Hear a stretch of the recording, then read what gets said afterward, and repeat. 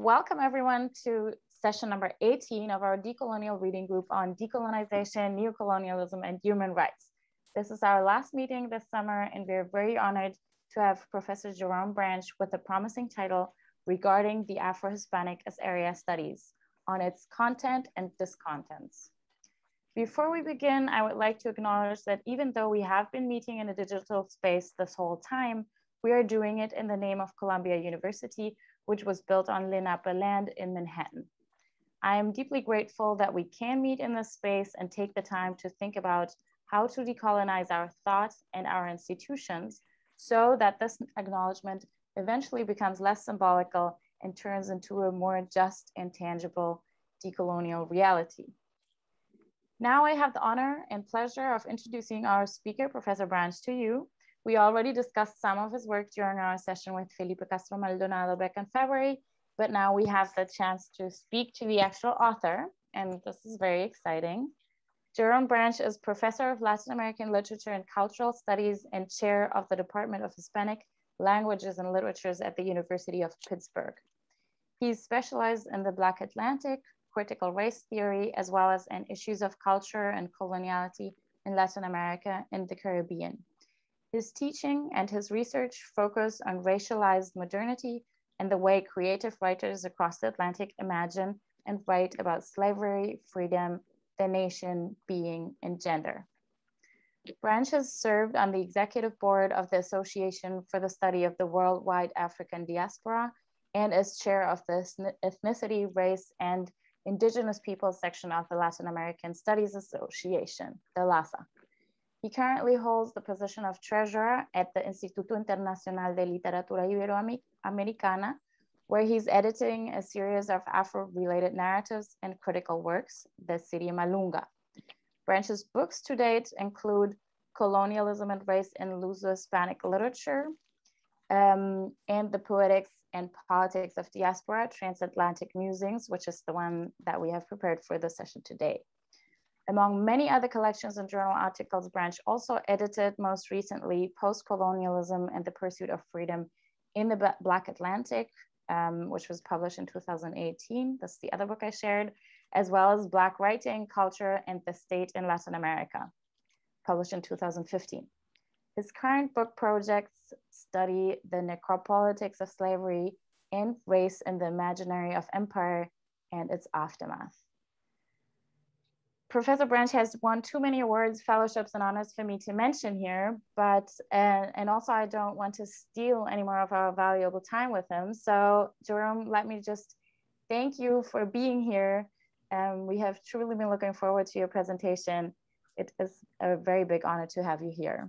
Thank you so much. Thank you, Katerina, for that very flattering introduction. A very good day to you all.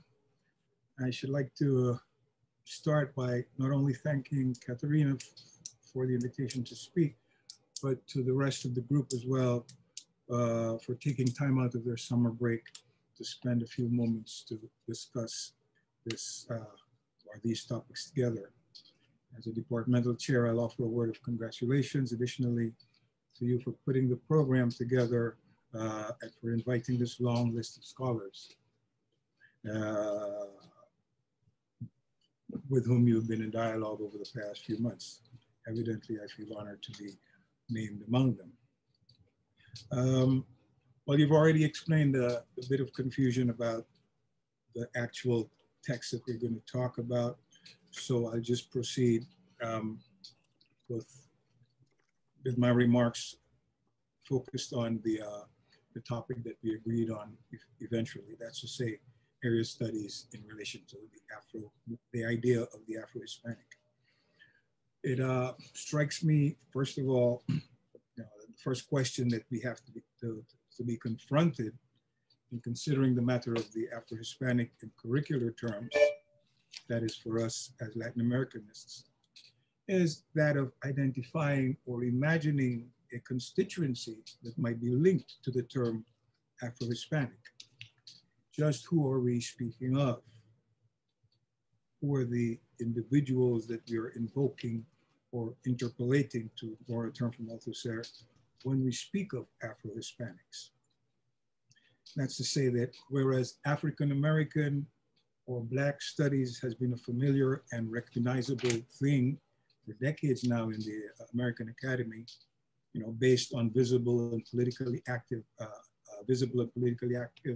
Black population of some 30 million, and coming out of a very particular process of social transformation that we refer to loosely as the Civil Rights Movement of the 1960s, there is no reason to assume an automatic transferal of the notion of a ready-made Afro-Latino or Afro-Hispanic constituency to our field, and less so of a hypothetical and analogous Afro-Hispanic, independent field of study. In other words, a hypothetical African-American / Afro-Hispanic dichotomy can only be a very loose one, and has to be conditioned, first of all, by our having in mind that whereas the US is a single large nation state, in Latin America, for starters, we're talking about over 20 individual countries with vastly different Afro-descendant demographic quantities.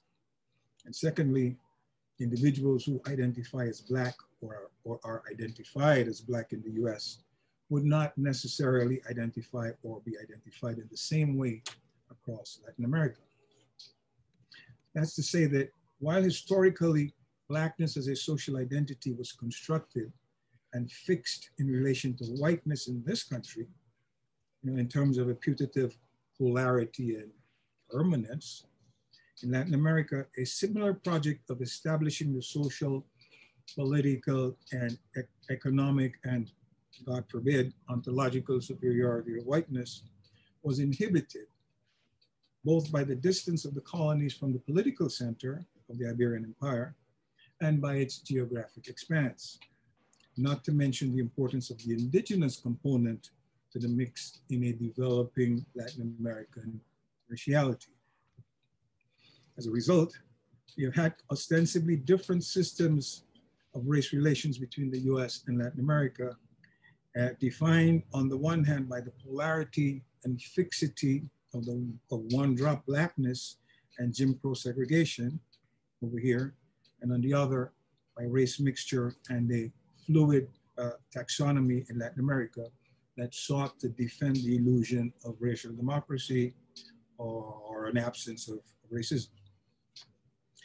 The apparent differences, however, should not blind us to the fact that what Charles Mills has referred to as the white social contract is what has overdetermined colonially derived race relations in our hemisphere, and that slavery and the attendant ideology of anti-Blackness is what is behind historical Black demographic depletion in many Latin American locations, and that the struggle of Black people for true democracy and against political invisibilization and socioeconomic marginalization is just as real in Colombia or Peru or Argentina or in Brazil with its celebrated racial democracy as it is in the US, also mobile.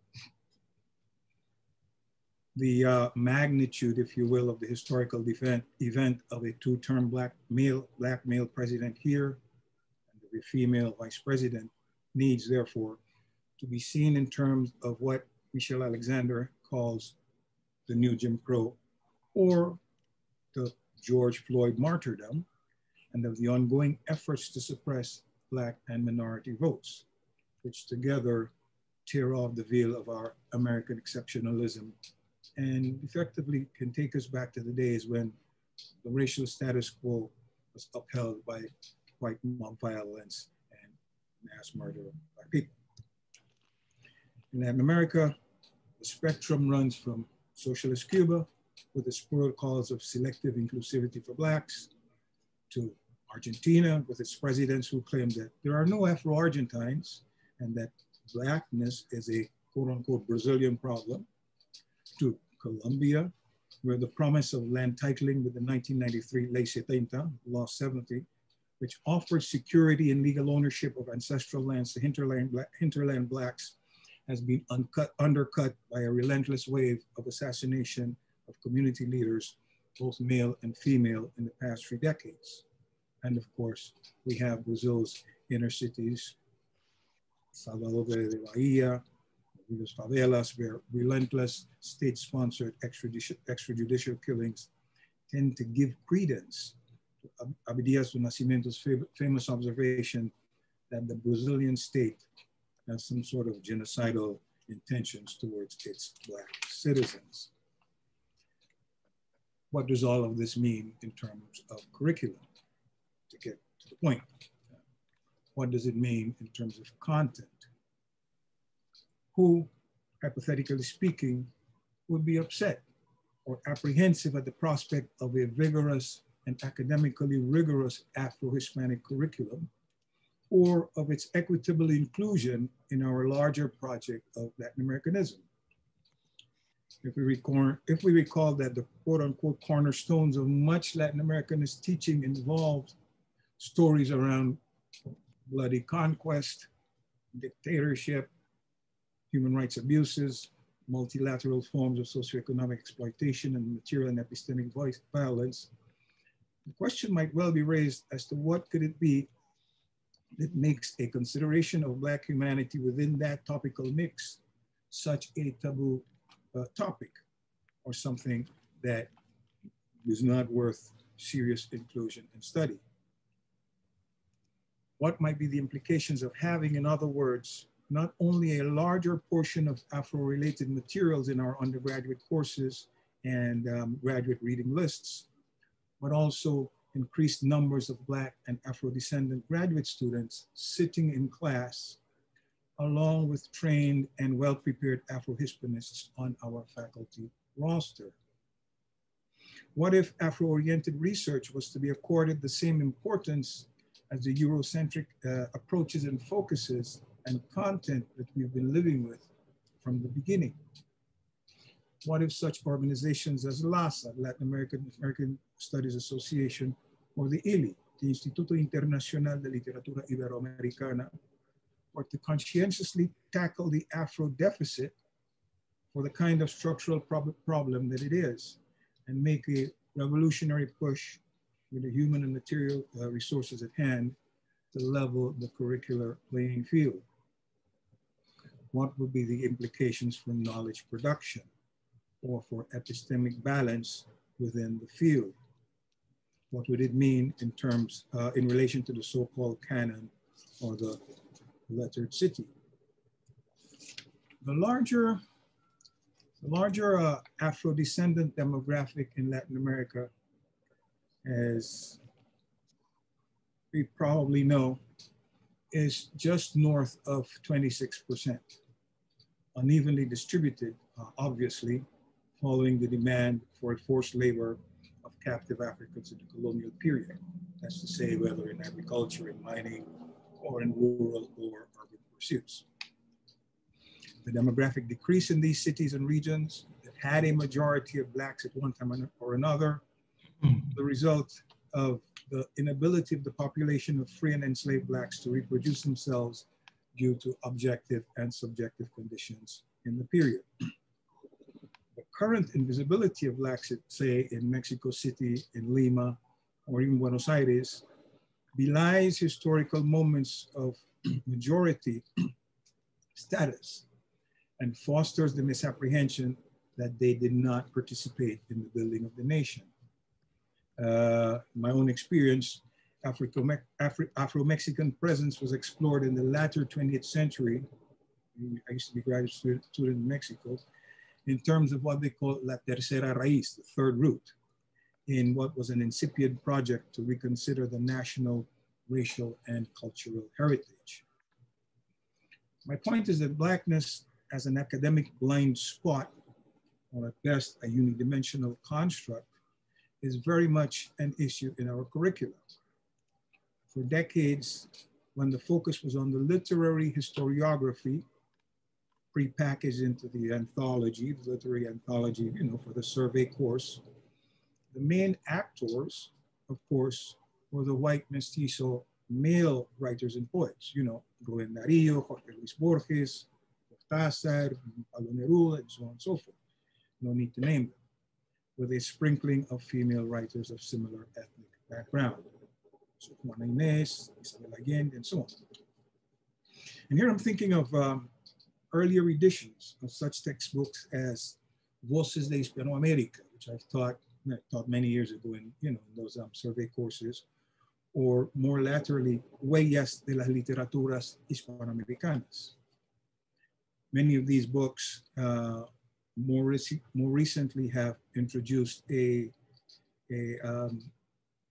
pre-colonial section, right? And they've been giving more attention to including women writers and even contemporary indigenous writers. For example, you might have one or another bilingual Mayan poet or so. A Black writerly presence, my point is, whether in lyrical poetry or prose, was rare and was limited to Cuba's Juan Francisco Manzano of the 19th century or Nicolas Guillen of the 20th century, with Nancy Morejon, another Cuban, tossed in as a token female voice. My own tongue-in-cheek response to such an approach has been to say that if your curriculum overlooks 26% of the population and their writing and cultural production, well, you're shortchanging your undergraduate and your graduate students by giving them an incomplete picture of what there is to know. Of course, the thematic approach to course construction allows for more inclusivity, and that is in much more evidence nowadays. And increased attention is being paid to such issues as gender, sexuality, and so on. But the dominance of the traditional text, along with its presuppositions, as I've been trying to point out, is still an issue to be contended with. Over time, attention to Afro-Hispanic content has been by way of these specialized courses. Sometimes they call them boutique courses. But it would be an interesting thing to survey the hypothetical content of Afro-related courses, or just general content in any department or curriculum, to sort of establish what the real state of things is. The foregoing is not to say that there has been no movement. On the contrary, and as in so many areas of racialized living and racialized life, Black and Afro-oriented researchers have gone to great lengths over the past several decades to generate a cognitive map of Latin American writers and poets of African descent. After the pioneering work of Arturo Schomburg and Carter G. Woodson in the 1920s and 1930s, researchers such as Wilfred Carty, Richard Jackson, Lemuel Johnson, Miriam Acosta Willis, and so on, explored the Black presence in Iberian and Hispano-American literature and established it as a viable academic reality and topic in the decade of the 1970s. Thereafter, specific country studies were undertaken that covered Peru, Argentina, Colombia, Venezuela, Ecuador, and so on. And these are associated with the likes of Marvin Lewis, Ian Smart, Michael Handelsman, and the late Lawrence Prescott. The others have already retired. The joint initiative produced 2 journals of note which are still in publication. I'm speaking here of the Afro-Hispanic Review, which is currently edited by William Luis, Cuba specialist, and Palara, which is the publication of Afro-Latin American Research Association.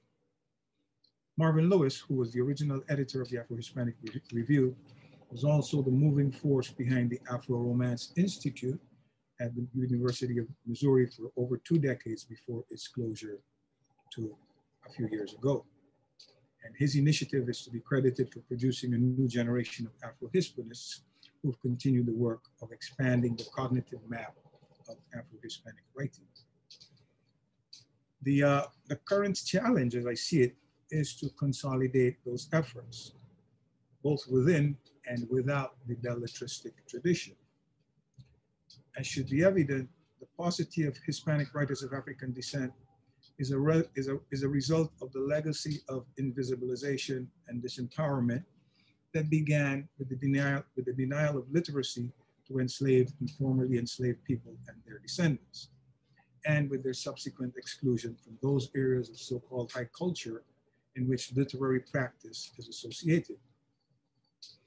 Instead of, or alongside the canonical chronology that would have us focus on, you know, the Renaissance, the Baroque, Neoclassicism, Romanticism, Modernism, Vanguard, and so on, the current interest in performativity, in vernacular arts, the oral tradition, in popular theater, in visual culture, in gender studies, in subalternity, in the post-colonial critique, in critical race theory, and so on and so forth, in the joint operationality of the imperial church and state in determining the day-to-day existence, the day-to-day experiences of Black people, and so on.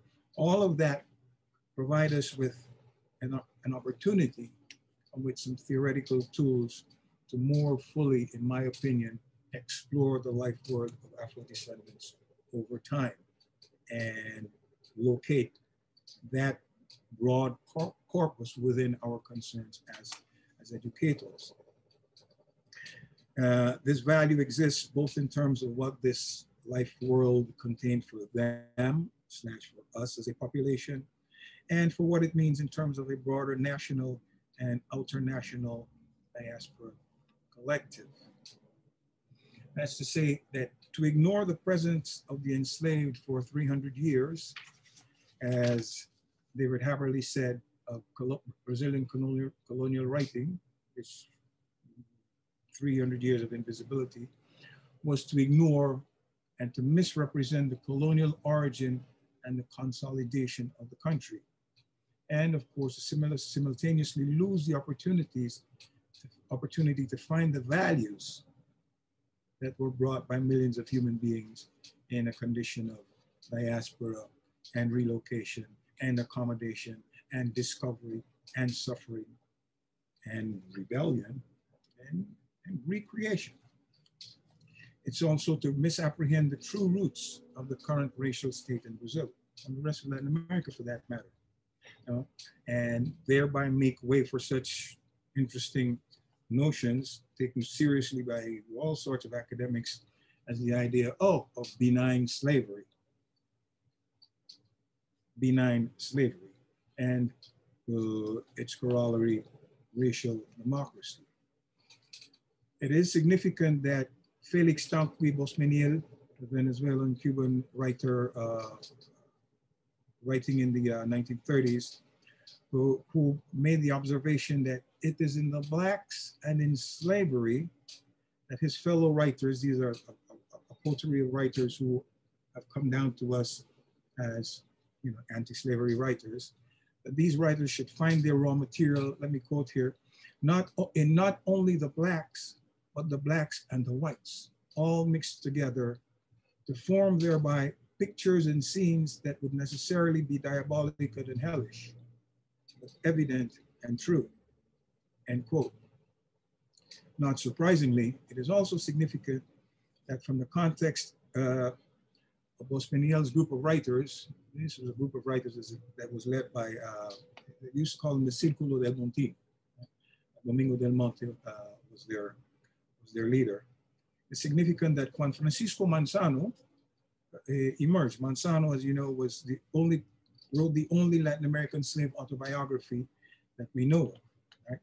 His relevance for me is that he was a bridge, sort of a bridge person between the world, the unlettered world, and the world, the aspirational world of high letters in colonial Latin America. And I feel like his role is still to be fully appreciated by literary and cultural critics. In a similar vein, Colombia's Candelario Beso, who was later in the 19th century, 1849 to 1884, is also significant for bridging those worlds, right? Particularly for his Cantos Populares de Mi Tierra, 1887, written in the vernacular, in Black vernacular, right? And peopled by ordinary Afro-Colombians. I say this to stress the point that literature, high culture, had no place for the vernacular, not even of ordinary Latin Americans, much less Afro-Latinos. Undoubtedly, it is out of these initiatives in research and the multicultural impulse that came with the constitutional changes of the 1990s that in the year 2010, the Biblioteca de Literatura Afro-Colombiana, which is a collection of 18 volumes, was produced and paid homage both to well-known and not so well-known writers and poets. The following year, the Brazilians published a four-volume collection of Literatura Afrodescendente no Brasil, Antologia Crítica. There's no need to mention the Cubans because Cubans of African descent have been writing for generations, particularly since the revolution. This was an integral part of the revolution. We can come back to that later. It becomes evident, therefore, if we consider these materials along with other more recent works and works in progress, if we consider them in terms of raw material for critics and historiographers, that their continued exclusion is inexcusable. It is important also that an interdisciplinary strategy that brings in, as I suggested, visual studies, the oral tradition, and other expressive arts have the potential to expand the available archive of what is available for teaching and for research. What is more, the recent rise in Atlantic studies and the post-colonial has brought renewed attention to Spain and Portugal and to their former colonies in Africa. What this means is that not only the presence of Africans and their descendants in the Iberian Peninsula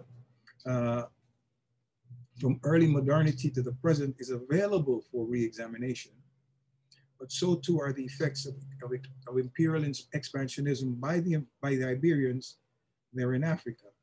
In other words, Equatorial Guinea, Cabo Verde, Angola, Mozambique, and so on are all available.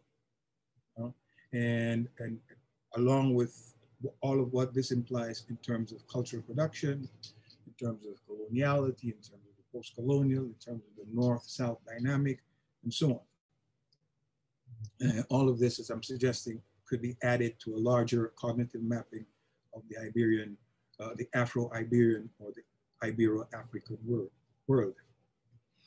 The degree to which this kind of inclusivity might constitute too much of a challenge for those of us who are wedded to a narrower idea of what constitutes our field is relevant to the point that I'm trying to raise. At the heart of all of this is modernity, coloniality, capitalism and slavery, and the world system as it has evolved over the past 500 plus years. And of course, our place in it as academics in this larger scenario. Some time ago, it occurred to me that given the centrality of the Atlantic in the making of this world and of the unpaid labor of the enslaved that was so important to its foundation, that occurred to me that their collective experience also holds lessons for us. Also holds lessons for us, particularly in the development of a politics of solidarity, a politics of insurgency, in their epic struggles to adapt to their circumstances and to survive. And in terms of the potential of that historical precedent for activism and discursivity. But as was pointed out at the beginning of our conversation, you guys have already discussed the topic of malungos and malungaje. So there is no need at this point to elaborate on that any further. Thank you. Thank you so much. You can actually elaborate since the group is always a different mix of people, and I guess some of the people who are here now have not been there for the past session. So if you want to go deeper, or if anyone wants to ask more about the malungaje concept, I totally recommend doing so. But first of all, thank you so much, Jerome. This was a perfect and wonderful talk. I would like to publish it. But we'll come back to that later. Okay. Anyways, but I guess you probably, yeah, anyways, we'll come back to that later. And in any case, I wanted to say it's actually perfect because it brought together many of the topics that we've already been talking about during the course of this reading group. For example, with Kayama Glover, who is also mapping travelings of Black writers in the 20th century. Obviously, for the 19th century, this is a whole different story because it's way more difficult, like you said, with like imposed illiteracy to find Black writers next to Juan Manzano, or another name would probably be Maria Firmina de Reis. Yeah, then in the 20th century, it becomes more interesting. And I think the other thing that you mentioned is the vernacular, or something that you also write about, the poetic language of music and how that counts as an archive for historical experience, which is something that Ana Ochoa has also been talking about in order to somehow find ways to grasp Black and Indigenous experience of 19th century Colombia. So I think, yeah, this was great for us to have this all present. Thank you so much. I do have questions, but I will give the audience the first chance to ask whatever you are most interested in. Thank you so much. You're very welcome. Jerome, hi. Your take, thank you again for your intervention. Your take on really remind me, I'm not a specialist in her, but really remind me Lelia Gonzalez, a Brazilian author who tried to understand Blackness in Latin America, in Brazil, and she's mixing three concepts in one formula. She's talking about Ladin, not Latin, but Ladin of the Indian, Ladin, Amefrica. So she's just mixing Africa and America, Amefrica, Ladin Amefrica. And what is interesting with her is that I think 2 years ago, she was actually like the authors of Lhasa Forum. But what is interesting is that she was a professor, a researcher at PUC Rio University, where I'm teaching to. But there is no memorial, there is no a cathedral, there is no a special field of studies for her. You know, just right now, I would say that under the current government, that people try to rediscover her thinking. You know, and what I meant is to go into your direction. Is that it's still very, very hard, even in a very liberal and progressive center as PUC Rio University to push the agenda that you mentioned, to decolonize and to bring the Hispanic and the black authors. But it just rang me a bell about Lelia Gonzalez and your take. So.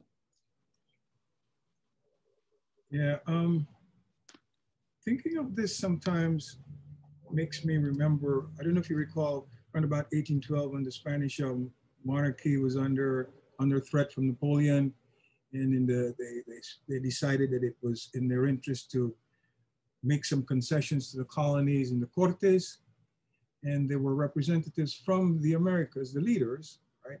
And they were trying to get some sort of equity in terms of representation, proportional representation. The Cortes said, no, we cannot have anything approaching one person, one vote from the colonies because you outnumber us, right? if we accepted all of you Americans, right, you would be too many in terms of your potential political power.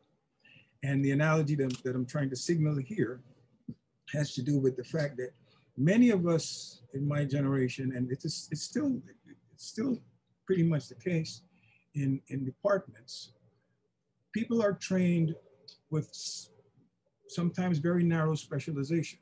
You know, oh, I focus on the Southern Cone, or I'm an Andean specialist, or you know, I'm a Central American specialist. The word being specialist, that may be all well and good because there was a certain, you know, idea as to division of labor in the academy, right? And you can't do everything when you're trying to get a PhD, when you're trying to establish yourself as a teacher or a researcher.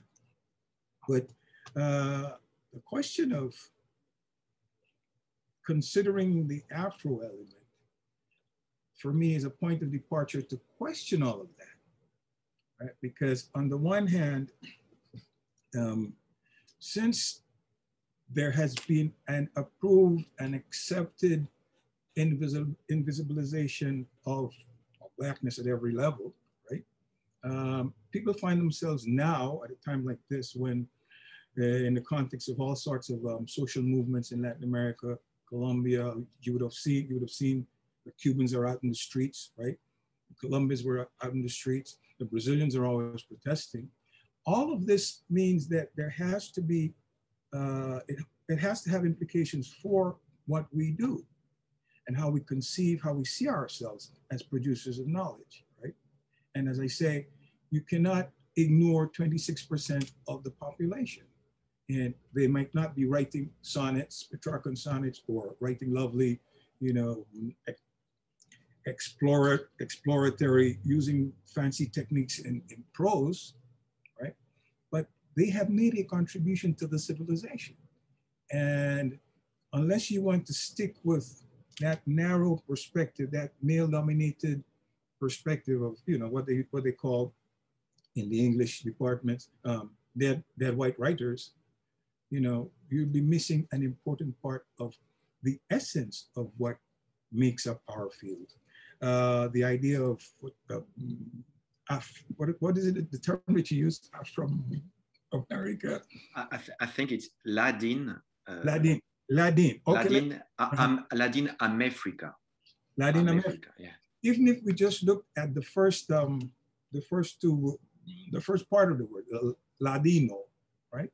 That's where we can very well get a lot of our inspiration and our raw material in that intersection among all the cultures, right? Among the Iberian cultures, among the African cultures, among the indigenous cultures, and that whole process of engagement, right? And to appreciate the power dynamic and so on and so forth, but to not minimize or marginalize the contribution of these other groups. And in the final analysis, that's what I feel that many established people are afraid of, you know.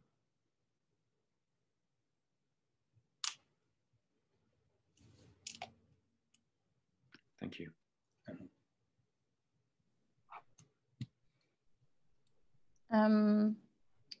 Her name is, I just got a question on the chat. Her name is Lidia Gonzalez. Lilia or Lydia? Antonio. I'm writing down the chat. Perfect. Thank you. It's Lidia Gonzalez. So I actually, now that we were talking about this, I will ask one of my questions, and it is something that you've also written about, that sometimes, you know, there's some sort of a celebration of Black writings, but then that's also some way of tokenizing the process, and then it immobilizes the resistance and the motivation to, you know, bring in more, because then everybody can point to it and be like, well, we've done this one course back in, I don't know, the 90s. So I wanted to ask what you suggest of how we continue the decolonial discourse in order to make sure we don't immobilize this debate, you know, by discussing it in academia. Is it already wrong that we're discussing it in this academic realm? And how do we take it back to the streets? Or how do we, yeah, what do you suggest? How do we interact more? Except, I mean, I always think we have to include everything in our teachings in the academia. Yeah, it's a relevant question. I know it's not fashionable to refer to Marx, but the fact is that there's an old Gramscian principle that recognizes that the hegemonic group is sufficiently aware to observe, to take note of nuclei of resistance and opposition and incorporate, buy them over through one means or another. That's not just theory. We have seen it in many purportedly revolutionary or insurgent movements. We see it in Black middle class that's totally sold out and so on and so forth. And that's nothing new in terms of politics. Whereas as far as we're concerned, even Sylvia Winter, whom I have the greatest admiration, has this article not so long ago where she's very critical of the Black Studies movement, right? And points a very sharp finger at the fact, at its limitations, at the fact that after 50 years, there's only few departments that have that offer you a PhD in Black Studies or African American Studies. Think about that. You know, 30 million plus people, biggest power on the earth, and where are the PhDs in this, right? Or the departments. And if that's hard to find in Black Studies departments, it's harder to find. I suggest to me that in our areas, right, Latin American Studies, Ibero-American Studies, and so on, it's going to be more difficult, right? Hence the topic, my argument for today, for today's conversation. So she's saying she's critical of those individuals because it's people who make history, right? Those actors, she said, they mistook the map for the territory. It's an interesting metaphor.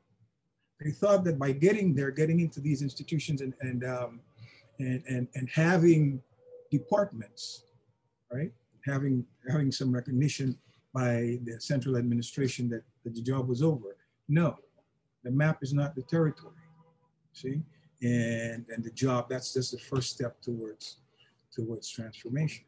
So I hope that's useful as a point of departure for thinking this through.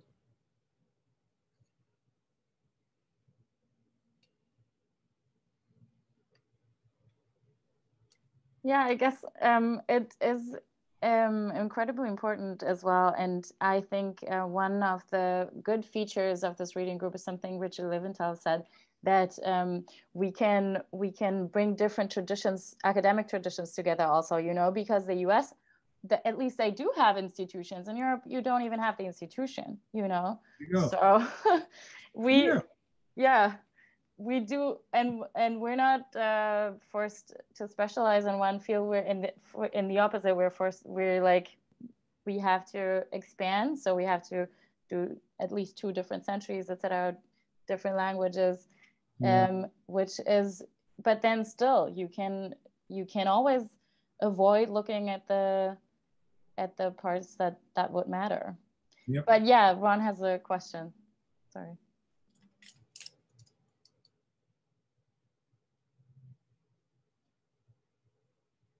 I think I was muted. Thanks, Katarina, and thanks, Jerome, for your talk. I learned a lot listening to this. I've found it very valuable. And one thing that occurred to me when I was thinking about maybe the problem of narrowness of specialization, I've been recently reading some historians who talk about revolts of enslaved people in the Spanish-speaking world and sort of its political implications for independence. I'm thinking of Cristina Soriano and Marcela Echeverri, who work in Colombia and Venezuela specifically. And one of the things I noted when I'm looking at this work is how quickly I want to start to apply it to my own understanding of, say, the contemporary US, or to a question in the broader Caribbean. That is, it goes directly into an interdisciplinary channel. And it makes me wonder if Hispanism itself is part of the problem conceptually. I say that as somebody who was trained as a Hispanist, and I'm grateful for that training, but sometimes I think that I've spent most of the rest of my career trying to untrain myself as a Hispanist, if that makes sense. And so I wonder if looking at the work of Black writers in Latin America, if that is a challenge to Hispanism as a discipline, if that's a sort of an intractable conflict. Here's the thing. It comes down to the notion of area studies and division of, and these superficial borders, boundaries that we allow people to impose upon us, okay? Nothing is wrong with Hispanism per se, to the degree that we understand Hispanism from a broad view, from a broad standpoint, right? Hispanism as a modern, as a modern concept. And this is probably the core of my argument. It is very reassuring to find now that people are interested in exploring the Spaniards. The Spanish are interested. Katerina just said, okay, in Europe, there are no departments, right? This is true.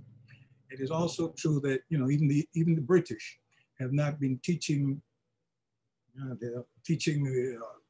their high school students about their own role in the slave trade, right? In Brazil, it is recent that the Brazilians have decided, realize that, we don't have trained people to teach our students at every level, okay, about the contribution of Africans and Afro-descendants to Brazilian civilization, Brazilian culture, right? So it's been, for the past couple of decades, this realization has been growing and people have slowly been doing something about it, right? But I'm saying that the old guard is, stuck in its ways and is not really willing, as happens, to cede ground because, you're a tenured professor and that's cool. You don't want to make the effort to go to venture beyond, right? And the presence, and this is a more concrete thing, the presence, the African presence, that melanin, right, in the classroom, on the faculty, can be disturbing for many people who are accustomed to their own, seeing their own and preserving, quote unquote, their own notion of what should obtain in the ivory tower. See, and it's important we understand that the ivory tower, that ivory is not an accident, right? That white ivory is not by accident, right? It was not meant to have originally, others in there. I insist that this is a point I make in the Malungaje essay, that for one of the lessons from those people is, as they said in the Saramaka, as they used to say during the civil rights movement, is to keep your eye on the prize, to be aware of what it is, what it constitutes, what constitutes liberation, what constitutes progress, and be prepared to bite off chunks of quote unquote freedom, even if it's just a little bit at a time. Because overnight, history does not change overnight. Things don't change overnight, But unless the people who want change have an idea as to what their objectives are, right? There's no progress. I don't know if that's wavering too much, but that's my feeling. And to follow up, just to add, there are people who are quote unquote Afro-Hispanics, right? they've been produced. They've decided that they're going to focus on one or another area of the experience, of the larger experience of Africans, Afro-descendants, and their relations, their integration with the rest of dominant society, right? Or non-dominant society, in the case of Latin America. However, we have a very concrete politics of inclusion / exclusion. In other words, the tradition in the labor market, right, is to keep the interests, keep things white. And if we have a so-called minority, well, you know, one is enough. One is more than enough. Let's think about that for a minute.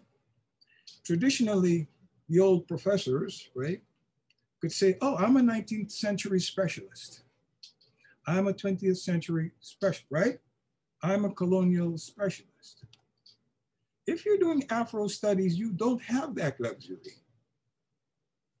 I mean, I'm telling you from my own experience, right?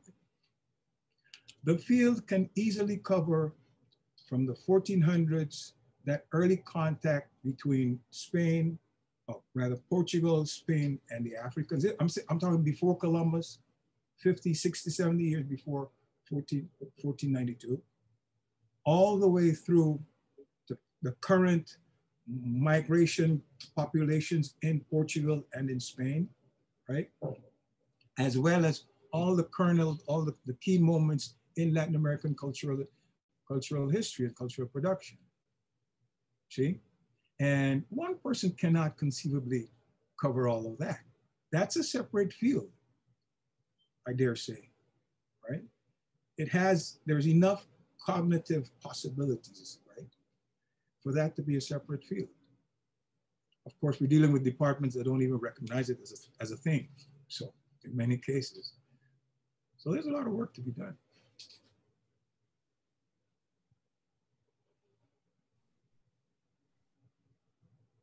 Beatriz. So, can I say something? Sí, por favor, Beatriz. Tenemos un minuto porque ya se acaba, ¿no? No puedo hacer hasta dónde. No, we have another half an hour. You have time. Yeah, perfecto. I was just paralyzed here. I was like, wow. I guess I've been waiting to hear all those words for a long time. And I was just thinking of how complex it has been for me as an Afro-Cuban who became an anthropologist and who had this whole, and what I mean by Afro-Cuban, I mean a person that grew up around the religion that Afro-Cubans developed as a result of their own resistance, right, in Cuba during the decolonization. But, oh, I'm so sorry. I've been recently struggling with combining what I learned from my elders and my mother. I am not a Yoruba priestess, but the women in my family are. And I always say that this is funny, I don't mean to insult anybody. I chose to marry the white men, meaning that I became an anthropologist. And they resisted that. They actually, my teacher had to go and ask them permission that when I would become an anthropologist, I wouldn't give up my worldview. And this was literally, he actually went to my mother's temple. But I lived in conflict. I was sort of like, after going through the training, I became paralyzed. Couldn't write, couldn't think, and just wanted to become invisible. And I went to the South, left New York. Then I went to Mexico. And that's where I found that when I was teaching there, I was teaching in Guerrero in a rural anthropology program, but students asked me, well, if you come from the United States, how come you don't tell us about the Black Liberation Movement? This is my indigenous students. And I was with the dilemma that I was teaching a course called Latin American Seminar. And we're supposed to read about all the Latin American experts and dependency, development, and all that. And my students are looking at me like, what? Are you gonna give us the same story? And you're coming from the United States and we're here suffering? You know, we're in the middle of a resistance here. And so I had to mediate because, of course, you know, the anthropology department didn't want to even conceive that Blackness was a possible topic. And so now I'm looking back at that experience and I'm thinking about the love that my indigenous students had for Black liberation theme was based, it was bigger than race. And by that, I mean, it wasn't because similar experience of oppression, but knowledge that they needed to survive as humans that were being oppressed. And so they told me like, hey, you know, there's hope because I sometimes lose, you know, I have to go to Cuba and then my brothers, intellectuals in Cuba, they sit down and they tell me, this poor child, right? Because of the way I think and the way that they think. And so then, but I don't live there and I hardly communicate with them. But hearing you speak, let me just say, because I don't encounter that only when I go to Cuba or when I'm there, I have lived and now my solution to this is combining my mother's traditions, my grandmother's tradition with academia for me to survive. I can't deny either one. I can't deny that I spent all my life being an anthropologist, and that means colonial theories with the resistance of my mother wanting to deal with migration and Black people in New York and the war of Vietnam, okay?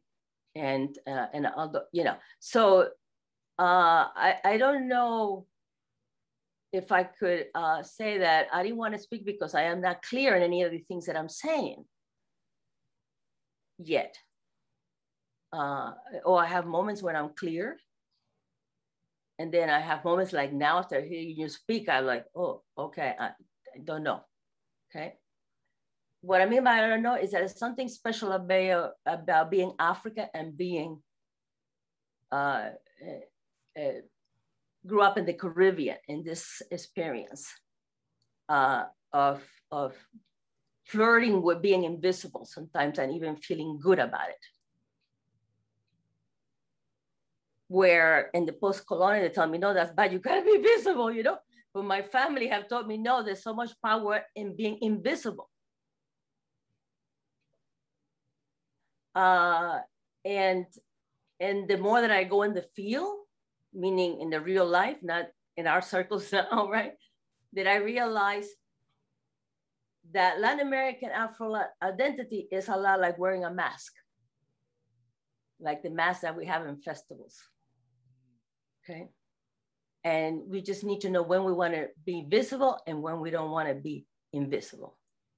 And I'm hoping one day that I'll be able to write this in a book because it became more clear after I went to do field work in Mexico, in some of the Black towns. It revealed something to me, and it made my being a Black Cuban useful. But thank you so much. It was really all of you that are here, because the problem is not only academic with me. My problem is spiritual, for the damage of being damaged by institutional racism for too long. Okay? And so I have the wounds of those. Only they being healed since I went to the South and I attended Black institutions. So I can't say that I'm hopeful. Not in my lifetime. Because it's even difficult to explain Blackness to your colleagues, your white colleagues, when you're talking about it, and they want to explain to you how you feel.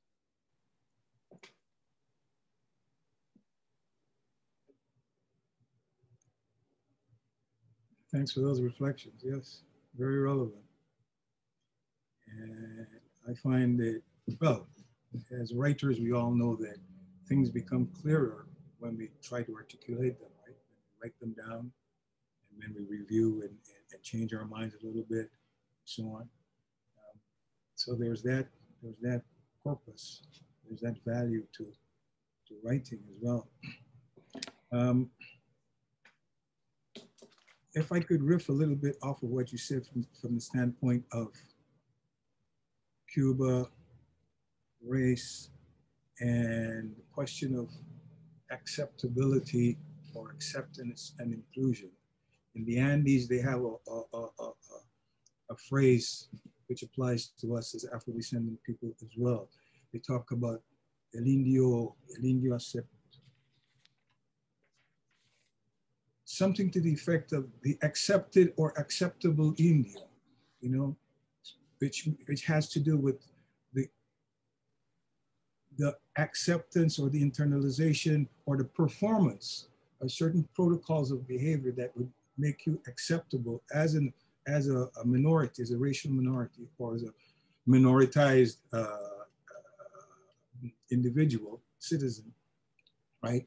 Make you acceptable to the dominant groups.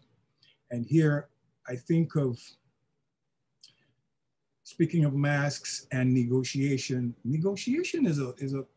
has to be a constant in any situation of power, right? Where the so-called subaltern has to find ways of dealing, right? And that's a very important topic in the whole experience, right? How to deal with the situation, how to interact with power. For example, in terms of culture, right? Nicolas Guillen is regarded as Cuba's quote-unquote national poet, right? He's of mixed heritage, and it was convenient for the revolution to have to showcase him and his work as a sort of a prophet, because he'd been preaching transformation, revolutionary change, anti-colonial positioning and politics and anti-racist positioning in politics since the 1930s, decades before the revolution actually happened.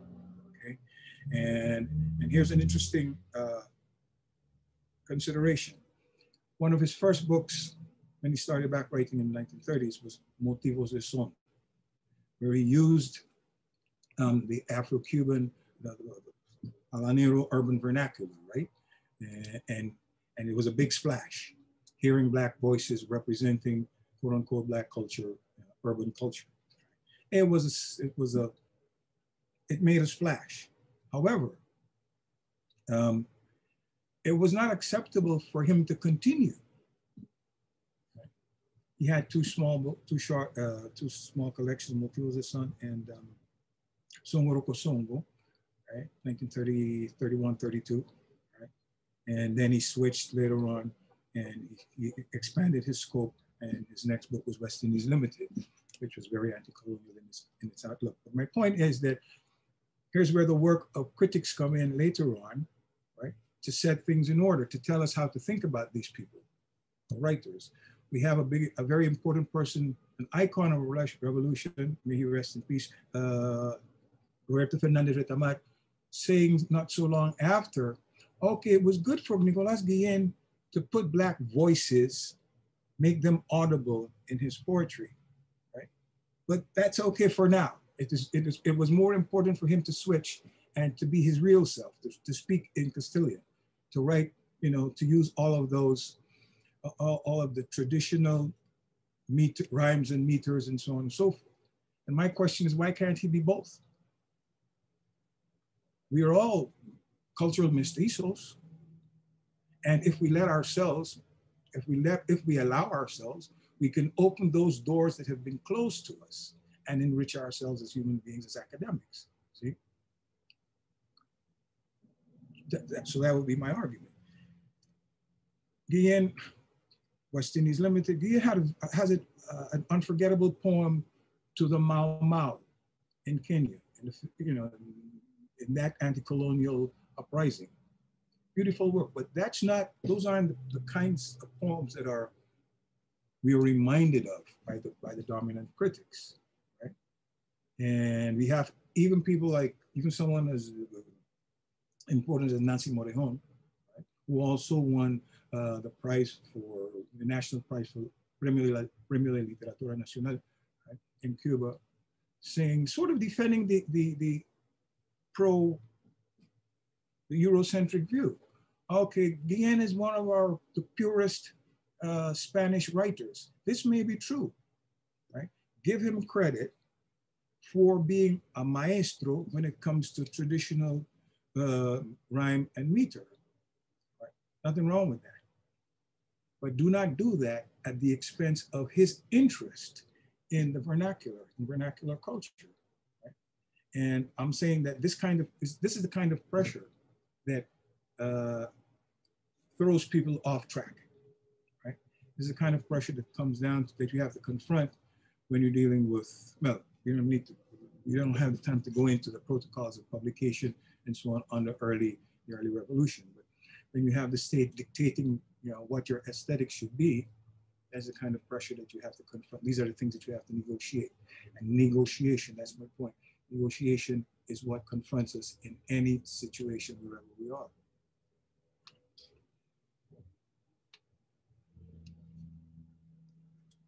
Thank you very much.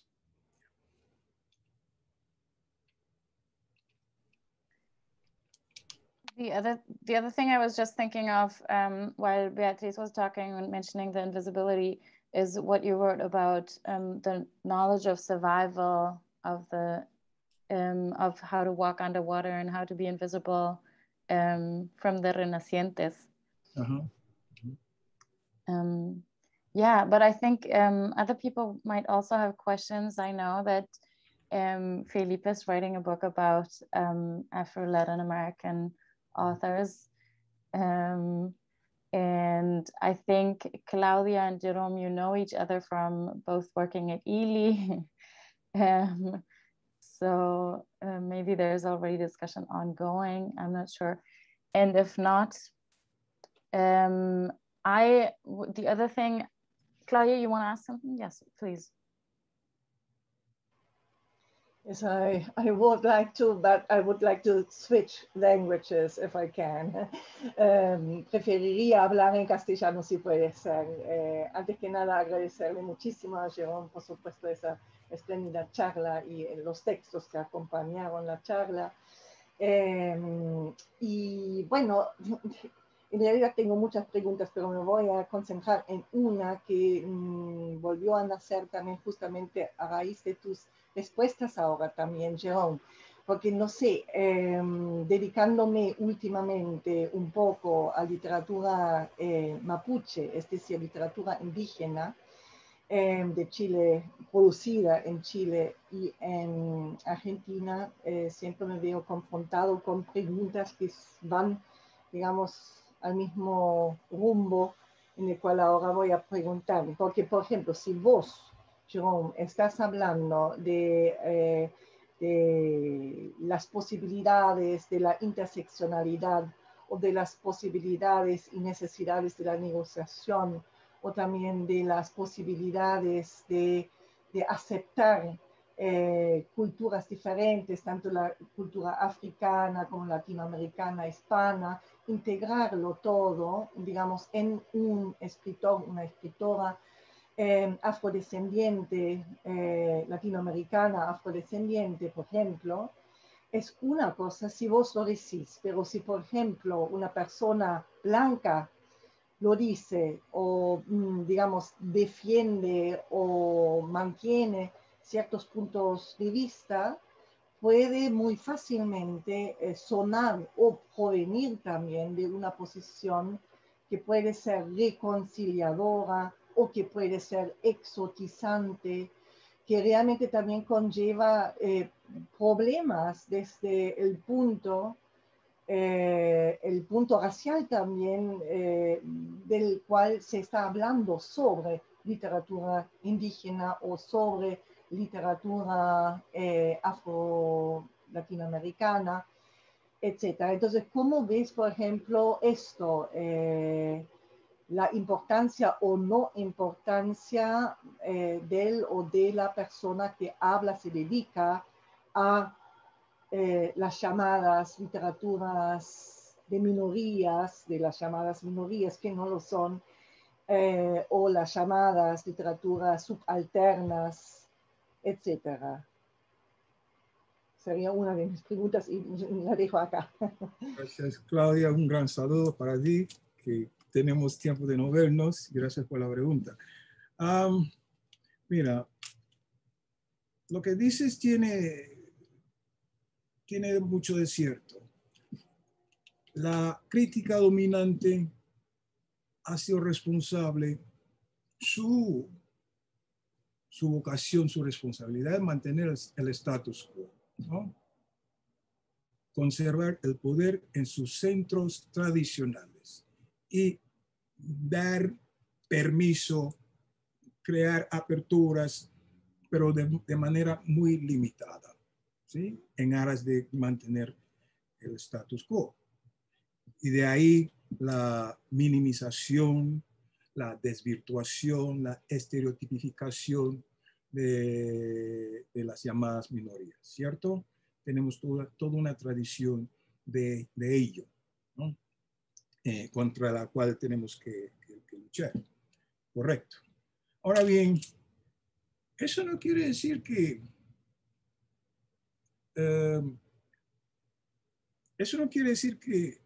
solamente las personas de ascendencia afro, las personas de ascendencia indígena tienen la capacidad crítica. Eso sería un absurdo, ¿no? Eso sería no aceptar los retos de la justicia, ¿no? Y para mí que todos estamos llamados a adoptar, a responder estas crisis históricas por las que estamos atravesando, ¿no? Eso es en palabras breves. Por otra parte, yo sí diría a título personal que combatir, bueno, para hablar en términos francos, combatir el racismo no es únicamente el problema o el reto o lo que sea de los afro o de los subalternos. La resolución tendría que ser, como en cualquier proceso transformativo, ¿sí?, a través de alianzas. Ahora bien, ¿cómo estructurar, cómo definir esas alianzas? Eso tendría que responder a circunstancias particulares o generales según el caso, ¿cierto? A circunstancias, alguna cierta objetividad y subjetividad a la cuestión, ¿no? Pero para mí que no, es cosa de todos y todas, ¿no? Y el compromiso nace desde dentro. Y la epidermis no es garantía de nada, de ningún bando, ¿no? Eso no es garantía de nada. La solidaridad se entiende, se manifiesta, se practica de forma transracial.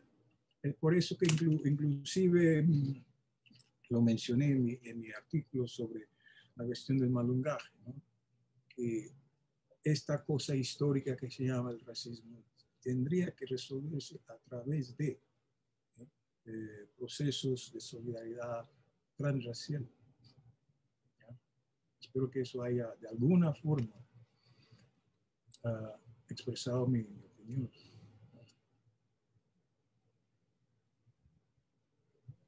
Felipe. Hola, Jerome. Muchas gracias por tu charla.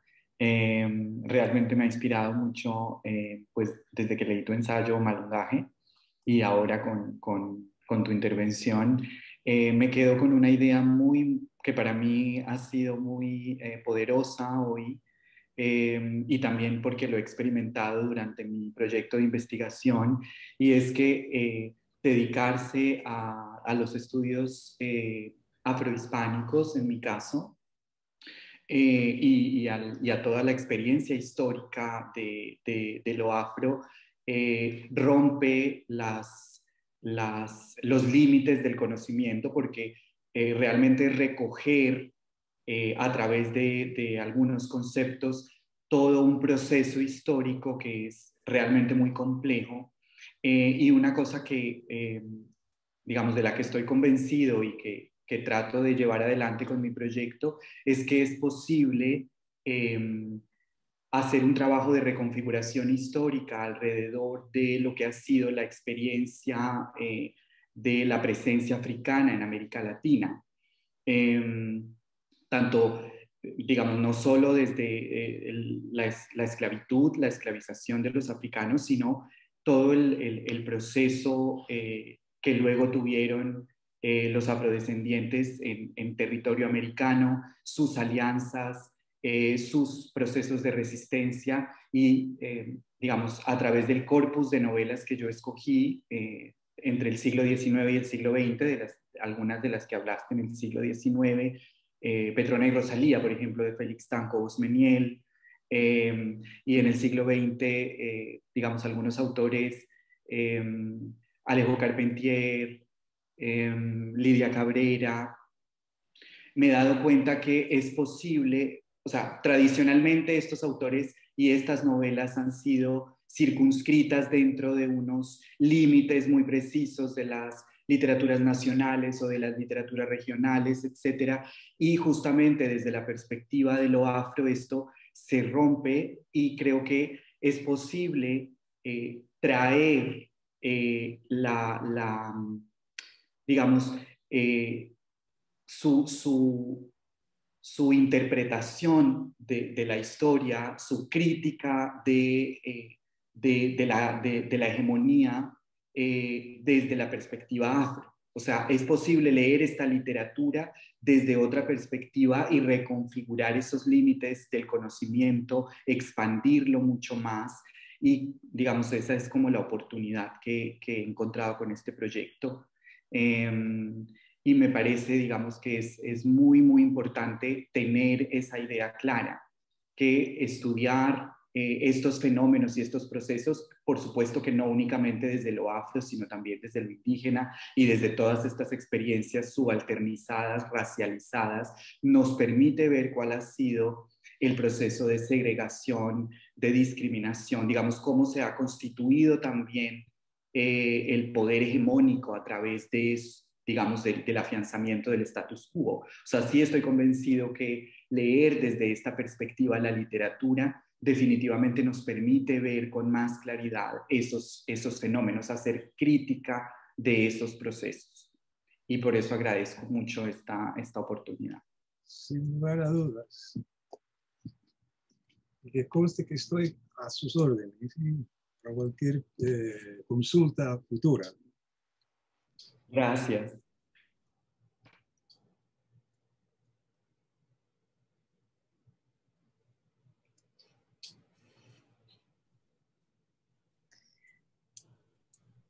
You're all welcome to switch back and forth. Podemos seguir en español como ustedes quieran.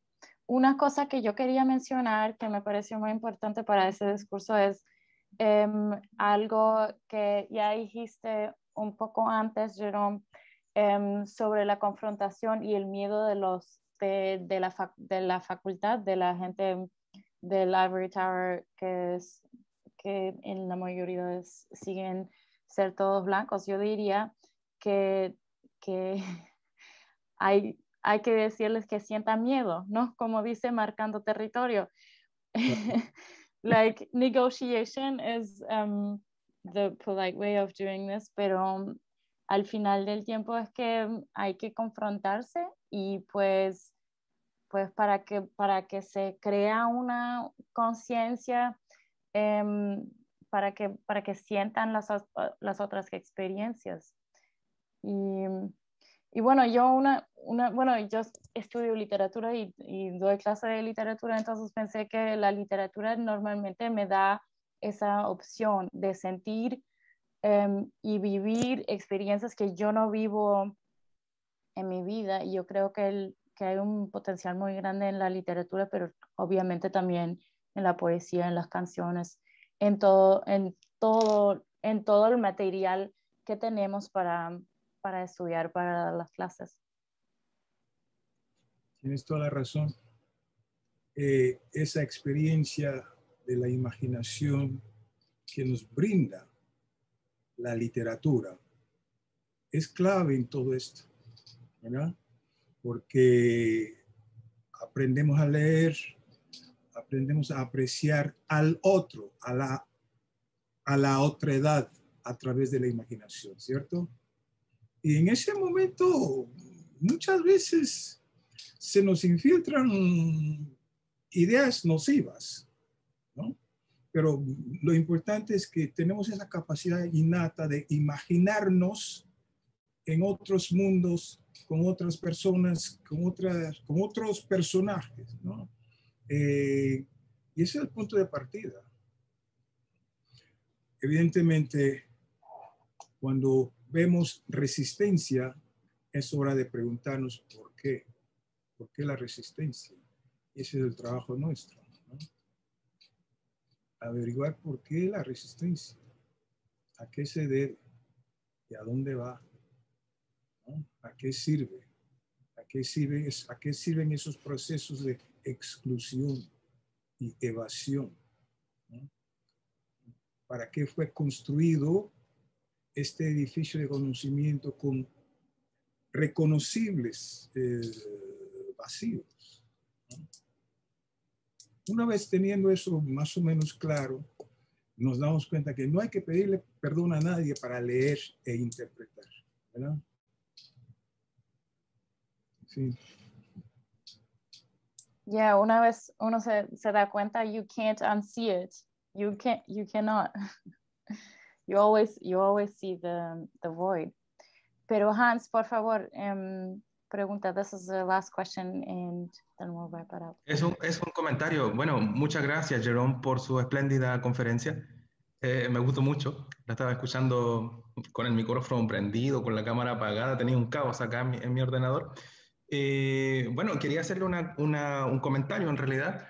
Usted tocó en su última intervención un aspecto que es importante, que es el de la solidaridad, digamos, la solidaridad transracial, usted mencionó. Y bueno, me recordaba también como trabajaba mencionó autores del canon literario cubano, y bueno, estaba viendo en su concepto del malungaje también, que usted hace referencia a los palenques de los cimarrones, ¿no? Estaba pensando en el libro La biografía del cimarrón, de Miguel Barnet y Esteban Montejo. Y bueno, Miguel Barnet es un autor muy controversial y en una de las ocasiones dijo: yo políticamente soy un negro también. Y bueno, ahí vi más o menos esta solidaridad a la cual usted hacía referencia, que fue una frase provocativa, porque bueno, Miguel Barnet es de origen gallego, como sabemos, y bueno, y él establece esta alianza con este Esteban Montejo, y bueno, llevan a cabo dice Barnet, Esteban Montejo fue víctima del racismo, víctima de la discriminación, lo pasó muy mal, etcétera, etcétera. Construyó toda una historia, conectó teleológicamente el texto con la Revolución Cubana, es decir, los barbudos de la sierra habrían sido los descendientes prácticamente de los cimarrones. Y bueno, hace poco hacía un comentario también de una lectura de Michael Soyske, en la cual él encontraba que realmente el Esteban Montejo de carne y hueso estaba conectado más bien con dictadores de la isla. Es decir, aparecían simultáneamente dos cimarrones, digamos. Y bueno, me recordaba que en los años 90, precisamente en Estados Unidos, la crítica que hizo los Testimonial Studies, el Svieta Sklodowska, John Beverly, ellos acuñaron precisamente el concepto de la estética de la solidaridad, que fue un concepto muy criticado en la crítica testimonial de los años 90, porque decían más bien esto obedece a patrones ideológicos y no a patrones que tengan que ver con la estética propiamente tal de los textos. Y bueno, esa era como la ambivalencia, podríamos decir, del género testimonial y de la canonización que se hizo del género testimonial desde Estados Unidos, en base principalmente a la obra maestra de Esteban Montejo y Miguel Barnet y el texto de la Rigoberta Menchú. Entonces, bueno, hacía esa conexión con lo que usted mencionaba de la solidaridad que debe existir entre personas de diferente epidermis, de diferente tinte de piel, y hacía la conexión con el texto de Esteban Montejo y de Miguel Barnet. Mira, sucede lo siguiente. Somos críticos, ¿verdad? Es nuestro trabajo. Para mí que a Miguel Barnet se le debe dar su reconocimiento por el mismo hecho de habernos presentado ese texto, ¿ya? A la vez, como críticos, tenemos que tener conciencia de su lugar en esa estructura ideológica, gubernamental, ¿entiendes? Que fue la Revolución Cubana en la década del 70. Quiero decir que un Miguel Barnet, al pensarlo, al hablar de él, hay que estar consciente del privilegio que tenía, ¿sí? Que el cubano ordinario de ascendencia africana no tenía o tendría. Él inclusive había vivido en Estados Unidos. Hay que entenderlo también, hay que saber percibir cierta condescendencia hacia el sujeto, ¿no? al entrevistado, ¿no? Cierto paternalismo. Todo, hay que entender toda la relación de poder entre los dos, ¿no? Nosotros como críticos tenemos que, es parte de nuestra labor en otras palabras, leer entre líneas y saber ubicarlos a los dos, ¿no? E inclusive criticar al mismo Montejo como sujeto esclavizado, escapado, etcétera, y sus relaciones, relación de género, de relación con los otros cubanos de ascendencia africana, los otros esclavos, etcétera. Es un trabajo potencial muy interesante para mi gusto, ¿no? Pero no me cabe duda de cierto posicionamiento de Miguel Barnet. Si tú lo visitabas en su momento de gloria, ahí en La Habana, ¿no? Como jefe tenía todo un edificio, todo, hasta servidores, puedo decir, ¿no? Ocupaba un espacio de privilegio dentro de la ¿cómo se llama? En Cuba. Pues es cosa que tenemos que saber incorporar en nuestra interpretación del momento del evento, ¿no? Claro, bueno, o sea, sí, en efecto, pero también hay un aspecto que usted igual mencionó, que es el de las negociaciones. Y bueno, ¿por qué tenemos que pensar siempre que el subalterno va a ser el dominado? El subalterno también tiene estrategias de resistencia mediante las cuales puede manipular al no subalterno. Y que en el caso del Esteban Montejo, yo creo que él sí las tenía. Exacto. Es decir, bueno, claro, usted tiene razón cuando habla de nuestra labor como investigadores. Está justamente en ver esos mecanismos que están funcionando de la relación de poder entre los interlocutores, se puede decir. Y Gracias. Roberto Menchú lo ha dicho bien claro, ¿no? Algunas cosas sí voy a decir, algunas cosas no. Sí. No interesa, ¿no? Yo Hay tengo silencios. que compartir lo que yo quiera compartir, ¿sí? Lo mismo pasa con Montejo, ¿no? Eso es lo que tienen los llamados débiles. Es decir, que no por subalterno quiere decir que no tienen poder o agencia a ese nivel de negociar o manipular. Los esclavizados, las esclavizadas eran maestros y maestros de eso, a pesar del poder que tenían los amos, ¿no? Entonces, Gracias. parte del trabajo nuestro. Muchas gracias. Nada. Pues miles de gracias. Lamentablemente tenemos que terminar la discusión acá, pero yo creo que ha sido perfecto y muy valuable para todo lo que hemos estado haciendo durante los pasados meses. Y antes de decirles adiós, yo quisiera agradecerles también a mi equipo en el Instituto de Estudios Latinoamericanos acá en la Columbia University, que son Esteban Andrade, Jali García, Andrea López y Pilar Arriaga. Y sin ellos y ellas no hubiera sido posible hacer esto, y sin Claudio Lomnitz tampoco, que él me ha dado el espacio de hacerlo acá. Hay mucha más gente que ha estado en ese proceso, y sobre todo es gracias a ustedes, a los y las presentadoras y los participantes de ese grupo, que siempre han sido discusiones increíbles, muy importantes, yo creo, muy importantes para lo que estamos haciendo. Y bueno, sí, miles de gracias a todos ustedes. Sin ustedes nada de eso hubiera sido posible. Y espero que volvamos a vernos. Yo estoy pensando de cómo seguir ese grupito de lecturas, si seguimos con una publicación, como ya lo mencioné, o si seguimos en otro formato, algo que también estoy hablando para recomenzar en el fall. De todas maneras, yo les seguiré mandando correos con los enlaces del YouTube, y espero que estemos en contacto. Y aquí estamos.